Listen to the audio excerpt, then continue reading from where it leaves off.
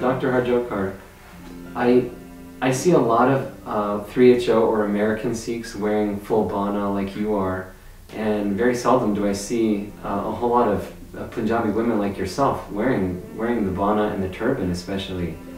Can you tell me a little bit about what made you decide to take up this dress? I actually, when I was about 12 or 13 years old, I actually had a vision of myself being a physician and practicing in my Bana in all white.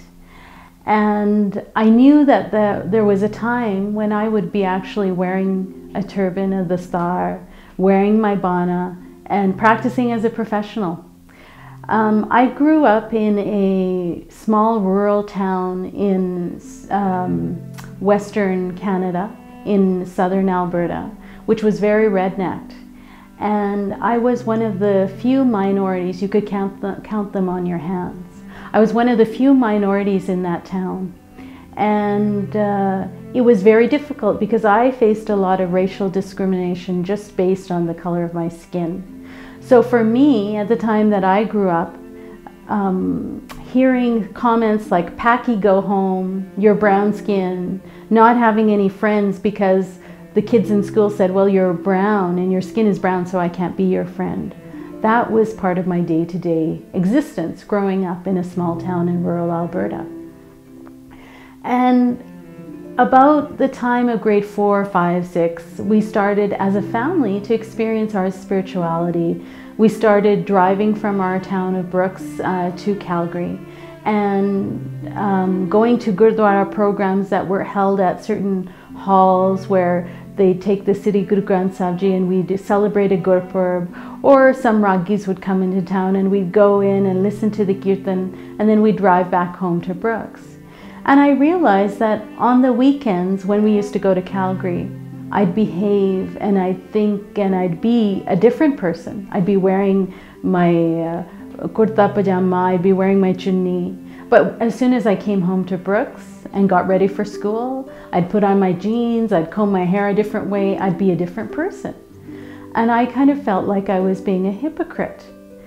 But it was also at that time that I had started to fit in with the crowd. And I realized that I have to practice my spirituality and my dharma for who I am, not for who other people want me to be. Finally, in high school, I had sort of blended in, I had merged, I had friends. But now where I got to a point in my schooling that I felt like I blended in, I didn't. I was living as a hypocrite because I knew that I needed to have a certain form. And so it wasn't until I knew every year that the time that I'm going to be wearing my dastar, my turban, my white, my Bana, it's coming closer and closer. But I really just couldn't make that shift because I had been dealt with all those years of prejudice, of discrimination on a very daily basis, and it was very difficult. So what happened to me is in my third year of undergraduate school, a situation came up where I was in the Gurdwara and I had just finished doing Kirtan, got up from the stage, and my chunni fell down off my head in the Gurdwara. And at that time it was pointed out to me that it's now the time. And so I realized that it was time to wear a turban, to make this change, to make this identifiable commitment to my spirituality, to my practice, to my discipline, and to show people that this is who I really am. And so I tied a turban. I was at women's camp here in New Mexico. And the very next day I tied a turban and I had all my white Bana on and everything. And then the hard part began because I had to go back to my community and then go back to university and actually present myself as who I was. And so what I actually did is I called up a few of my friends and I told them, listen, I've made a change. And they were all like curious, what's going on? What kind of change did you make? And I told them a little bit about my appearance has changed. And I felt these 3 or 4 friends were important because I'm living for myself, not for my friends. I'm living for my dharma, not for anybody else's opinion. And so when I met my friends quietly over coffee, they all looked at me and they go, Harjot, like this looks so natural and normal for you. It's almost like this is you. But the hardest part for me was actually driving to university each morning and getting ready for my classes. And in the middle of the day, I used to walk across the University of Calgary campus to go from one building to the science building. And outside, I'd pass through this mound where this statue of what university students used to call chicken was sitting there, standing there. And there'd be 300-400 students during the lunch hour laying on the lawn, watching people pass by, eating their lunch, talking. And I'd have to pass that mound every single day to go from my one course in one building to the sciences building. And as I used to make that walk every day in my white Bana, in my white dastar, I used to feel 400 sets of eyes following me every single move I made. That it was so difficult. And each morning I'd get up and I'd start tying my turban. And as I'm tying the folds of my turban, I'm thinking, is this really worth it? Is this really what I want to do?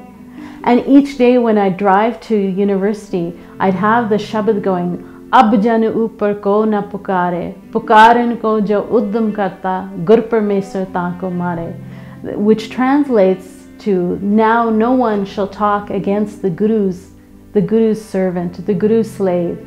Because if anyone dares to talk against the Guru's slave, the Guru's servant, then God himself will take care of that person.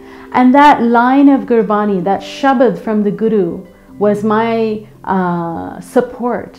And it took me 2 weeks of constantly reciting that Shabad, of constantly viewing and rethinking what I was doing and tying my turban to realize that this is who Harjot Kaur is. This is my identity, and this is the way I choose to display and practice my spirituality and my discipline, and this is what I choose to display to the world.